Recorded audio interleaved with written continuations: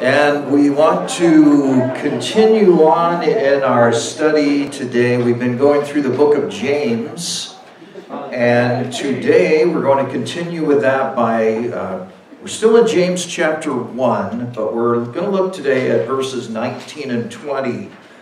James 1, 19 and 20, and the verse is there on your study sheet, and it says, "This you know, my beloved brethren, but everyone must be quick to hear, slow to speak, and slow to anger.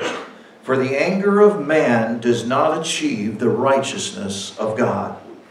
And I want to pick up on what Marion was saying there.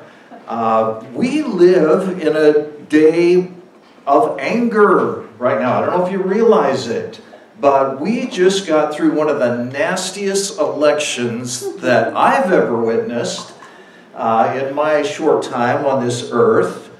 But both, and I just will call one side Democrats and one side Republicans, there seemed to be anger from both sides. In fact, I saw a news article today on my computer, and it said, "Good riddance to Donald Trump." And then I saw another article that said the election was stolen by the Democrats with illegal votes. And so there's this tension on both sides. My son, I was talking to him last night, and he said that he had met this lady at the gym that he goes to, really nice lady, and he'd have several conversations with her. And so he saw her on Facebook. And so he got on her Facebook page, and he said this mild-mannered lady was spewing all kinds of hate and anger about the election. And even Marion was saying that you got an email from somebody that said if you supported a certain candidate, they didn't want to be your friend anymore. And so we've all witnessed this. There's just a lot of anger, a lot of hate out there right now. And then the coronavirus, you know, we've been dealing with that as well. And some are saying, well, it's all a hoax. We don't need to wear masks. Why are we social distancing? Let's get the economy going. And then there's others that are saying, no, this is real, and people are dying, and we need to pay attention and take precautions. And so there's two sides on that. There was a battle about the Supreme Court. There was a vacancy on the Supreme Court. One side said, let's go ahead and fill that vacancy. We can do that through the Constitution. The other side said, no, you can't do that. You should wait until after the election and let the people decide. So two sides on that. Global warming. Some people are saying that we're destroying our planet by fossil fuels and pollution, and others are saying, no, there's nothing to that. And there seem to be strong opinions on both sides. Protests. We've all witnessed, especially in our city nearby of Portland, how protests were taking place. And some were saying, well, we need to enforce the law. And when laws are broken, people need to be arrested and prosecuted. Others said, no, let's cut them some slack, and they're just expressing themselves. There's a lot. So you've seen all this back and forth. And then, of course, the death of George Floyd sparked race relations. And so we've been through a lot this year in 2020, and a lot of it has spurred anger in people for various reasons. So I would conclude by just saying there's lots of reasons why people are angry right now, and maybe you're angry for an even different reason.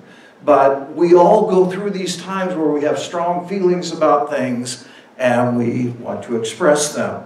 But today, as Christians, I want to ask the question, how can I stay calm in a world filled with anger? Because the tendency is you want to jump in on one side or the other. You want to get involved. But as Christians, we need to stay calm in a world filled with anger. How can we do that? Well, number one, in your notes there, realize the high cost of anger. You always lose when you lose your temper. Always lose when you lose your temper. Proverbs 29:22 from the Taylor Living Bible says, "A hot-tempered man starts fights and gets into all kinds of trouble." And we've all witnessed people that have just lost it or had a meltdown and said things that they regretted saying and did things that were stupid and that they, once it's out of the bag, it's hard to take it back. Years ago, Ann and I were living in Southern California. We attended a church there. And the pastor of the church, this church had a church basketball team. And any of you that have ever played church basketball, you would think that would be a Christian thing. No, it's anything but Christian. And tempers tend to flare sometimes. But on this particular team, the pastor's son was on the basketball team. And so the pastor would go to the games and cheer for his son, as you would expect. But sometimes his cheering got a little out of control. And he would try to help the referees with their job.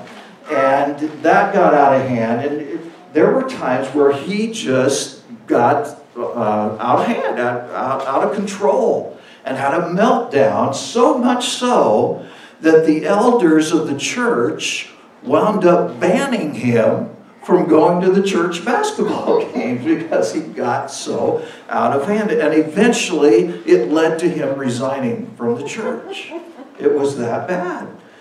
2 Timothy 2:24-25 addresses that. It says, "The Lord's bondservant must not be quarrelsome, but be kind to all, skillful in teaching, patient when wronged, with gentleness correcting those who are in opposition, if perhaps God may grant them repentance leading to the knowledge of the truth." Now, those verses are not just for pastors or elders, they're for all of us, that as the bondservants of the Lord, we must not be quarrelsome. We don't want to be angry. All right, number 2 in your notes. Not only does anger have a high cost, but resolve to manage and control your anger. What we give into eventually controls us. So Romans 6, verse 16 says, "Don't you realize that you become the slave of whatever you choose to obey? You can be a slave to sin, which leads to death, or you can choose to obey God, which leads to righteous living." When we give into our anger, what we give into eventually controls us. So when we give into anger, we become controlled by anger, and to the point where it's very difficult. It seems like it's hard to control. Proverbs 29:11 says, "A fool gives full vent to his anger, but a wise man holds it in check." And you've heard of this concept of venting your anger. Have you ever heard anyone say, "You make me so mad"? Well, is it you that's making me mad, or is it me that's choosing to be angry? It's your choice. No one can make you mad. You have to choose to do that on your own. You have to give someone permission to make you angry. And I know that's not what our culture says, but that's the truth. Now, one popular therapy for anger management is called venting. You've probably heard of this. And the theory goes like this, that you are like a pressure cooker, and steam builds up within you because certain things don't go your way, or somebody does something or cuts you off in traffic, and all these things build up steam just like a pressure cooker. And if you don't let the steam out, the pressure cooker will eventually explode. And nobody wants that to happen. So the therapy says that you need to let off steam. That's how you get rid of anger. Well, That's not exactly true. That's not what the Bible says, and that's not the way that God made us. One family took that advice. They had a son. He always seemed to have a problem with anger growing up. And then he became a teenager. And so he would have these outbursts of anger that just seemed to be uncontrollable. And so they came up with a plan, and they bought a big punching bag, one of these body bag punching bags. And so whenever he got angry, they would say, okay, go out to the garage and work off your anger with the punching bag. So he'd go out there for 5 or 10 or 15 minutes, and he'd punch his heart out till the point where he was exhausted, and then he would come in, and then for that moment, the anger had supposedly dissipated. But what we noticed as the years went by, that eventually he got married. His marriage fell apart. Eventually he got jobs, but he couldn't keep a job. He was always going from one to the next because he never got this anger problem under control. The venting doesn't work. The fact is that what we practice tends to become a habit. If we do something over and over, like venting our anger, we're just practicing that, and we're never getting it under control. In fact, you could practice the piano or a musical instrument, and if you did, you would get good at doing that. Or you could, if you like to read, the more you read, the better you get at reading. Or you could study the Bible. The more we study the Bible, the better we get at knowing the Lord. Or you could practice anger, and you'd get really good at expressing your anger. If you do that over and over through venting, you just get better at it, and that's not good. So, number 3, how else can we control our anger? Reflect before reacting. Think before you speak. Listening diffuses anger, and controlling your anger means controlling your tongue. Tongue. Yeah. That's what James 1:19 says. This you know, my beloved brethren, but everyone must be quick to hear, slow to speak, and slow to anger. Now, I used to work in customer service, and customer service is just a nice word for listening to people that are really mad and trying to deal with them. I worked for Sprint cell phones, and so people would call in, and they never really called in to tell you how good of a job you were doing or how they loved Sprint telephones. They always called in because there was a problem, because they were angry about the way things weren't working, and they didn't mind telling you and expressing it. And so when I was first working there, this person called in, and part of our job was to diffuse the anger. And I thought that my job was to solve their problem.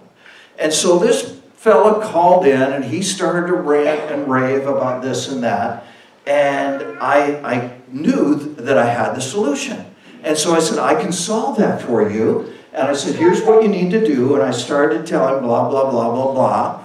And he said, you're not listening to me. And I thought, well, I thought I was. But so then he started to go on again. And he brought up another problem. Well, I knew how to solve that. And so I told him, well, what you need to do is... And he said, you're not listening to me. And he said this 3 or 4 times. And finally he said, I need to talk to your supervisor. You're not listening to me. And so I had to refer him to the next person up the line. And my trainer pulled me aside after that and said, do you know what happened there? And I said, well, I was trying to solve his problems and he just wouldn't take that. And my trainer said, the problem was you weren't listening to him. All he wanted was someone to listen. He didn't really want his problem to be solved. He just wanted someone to listen. And isn't that true in our society, that sometimes people get so frustrated that all they want is someone to take the time to listen to them? And that's why James says here, my beloved brethren, be quick to hear, be quick to listen. We need to take the time to do that. If you listen long enough, you will discover the real issue. But it takes time. Yeah. All right. Thomas Jefferson, years ago, he was the guy that said, if you're angry, count to 10. And we all know that. We've heard that, right? But he went on. She's counting to 10 right there. But if you're really angry, count to 100. I've never heard that part, but that's what he said. So anyway, this you know, my beloved brethren, everyone must be quick to hear, slow to speak, and slow to anger. Number 4, reprogram your mind with God's Word to get rid of anger. And we talked about this concept before, but it is true. Romans 12:2 says, don't copy the behavior and customs of this world, but let God transform you into a new person by changing the way you think. Then you will learn to know God's will for you, which is good and pleasing and perfect. So the key is changing our mind, changing the way that we think about things. And you all remember the story of Cain and Abel. I've got it listed for you there in your notes, but it was that Cain decided to give an offering to God. And so he was a farmer, and so he brought of some of the crops that he had grown, and he brought an offering to God. Now you'd think that God would be thankful for that and commend him for it. But then his brother, Abel, was a tender of flocks. He raised sheep, and so he brought of the first portions and of the best portions of his flock, and he brought his offering to God. And God had regard for Abel's offering, but he did not have regard for Cain's offering, and it made Cain angry. And so God pulled Cain aside, and he said, why are you angry, bro? Are you angry? Now, why are you angry? And God went on to say, if you're doing the right thing, then you will be commended. But if you're not, then sin is the problem, and you need to deal with it, because otherwise anger is going to control you, and it's not going to be pretty. Now, he didn't say it exactly like that, but that was the gist of it. And did Cain get control of his anger? No, because the very next verse says, the next day, Cain took his brother out in the field. They had an argument. There was anger involved, and Cain killed his brother. And so the same thing God would say to us is, if there's anger involved, we need to get a hold of that. We need to control it. Otherwise, it will control us, and the end picture, the end game, will not be pretty. So how do we control it? How do we do that? How do we change our mind about anger? Romans 12 says we need to reprogram our minds. We do that with God's Word. We know that God's Word is living and active. It's sharper than any two-edged sword. And it can change our lives. It does. It works a number on us as we learn it, as we memorize it, as we meditate upon it. And I've given you just 3 verses there that have been a great help to me in my personal life in getting control of my anger. And the first one is Proverbs 15:1. It says, a harsh word stirs up anger, but a soft answer turns away wrath. Now, I heard about a salesman one time. This was back when video stores were popular, and this guy was a salesman in a video store, and a customer came in that was angry. And so they sent this salesman out to deal with this lady that had a problem with this video. And she was ranting and raving. And so he said, ma'am, you just need to calm down. And she's, you need to calm down. Did that help? Nope. Telling her to calm down. No, that's not what you want to say to an angry person. A harsh word stirs up anger, but a soft answer turns away wrath. So we need to take that into consideration. Learn that verse. Claim it. Romans 12:19 says, beloved, do not avenge yourselves, but rather give place to wrath. For it is written, vengeance is mine, I will repay, says the Lord. Now you and I, because we have a sin nature, we think that it is our job, when someone offends us, it's our job to get back at them, to pay back. God says, no, that is my job. Leave that to me. Vengeance is mine, says the Lord, not ours. And so let's leave that with Him. That will resolve a lot of anger when we can just step back and say, well, Lord, you take care of that. I guess I don't have to. No, that's not our job. James 1:20 says, for the anger of man does not achieve the righteousness of God. When we get angry, we can be assured we're not in the will of God. That's not what He wants us to do. All right, we'll conclude with number 5. And ask God to fill your heart with His unconditional love. The heart of the problem is the problem of the heart. So we need to ask God to fill us with His unconditional love. And the verse there is out of 1 Corinthians chapter 13, the love chapter. It says love is patient, love is kind, it does not envy, it does not boast. It is not proud. It does not dishonor others. It is not self-seeking. And the key there is it is not easily angered. It is not easily angered. That's in bold print there because that's what we want to emphasize. True love, agape love, unconditional love is not easily angered. It keeps no record of wrongs. Now, when I was a sophomore in high school, a youth minister was hired by our church, and he came in and he taught us for the first time in my life about God, this thing called agape love. And agape is a Greek word for love. They have several words for love where we just have one. But agape love is an unconditional love. It's where God loves us no matter what we do. And you've all learned the song, Jesus Loves Me, This I Know. We learned that as little kids in church. For the Bible tells me so. And the second verse goes, Jesus loves me when I'm good.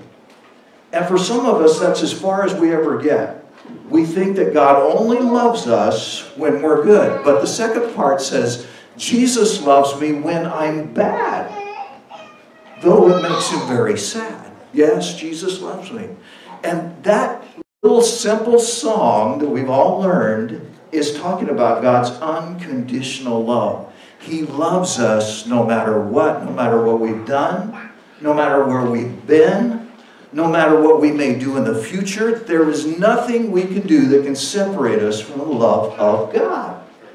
And when I learned that as a sophomore in high school, it changed my life. It changed the way I looked at God. It changed the way I looked at myself. It changed my whole view of Christianity. That God would love me no matter what. And here's the other thing. God expects us to treat other people the same way. That we are to have this same agape, unconditional love for each other no matter what they do to us, no matter how they harm us, no matter how many times they do it, we are to still have this unconditional love for them. All right, we're going to close in a prayer, and we just want to make this the desire of our heart, to be able to not only receive God's love for ourselves, but to show unconditional love for others. And when we do, our anger will be taken care of. Father, We come humbly before your throne of mercy and grace, and we confess that we have harbored anger in our hearts, Lord. And we thank you that you love us with an unconditional love, a love that accepts us and loves us no matter what we've done, because Jesus paid the price for our sin when he shed his blood on the cross. And we also realize that you want us to love and accept others, no matter what they've done to us. And Lord, we confess that this is very hard for us to do in our own power. In fact, it's impossible. So we ask that you would fill our hearts with your supernatural, unconditional love for others, and that our anger and ugly hate would be removed from us, and that we would stand pure and righteous in your sight, knowing that Jesus, when he died on the cross, took all our anger and sin away. And if we will only believe in him. We ask and we pray these things now in the name of Jesus. Amen.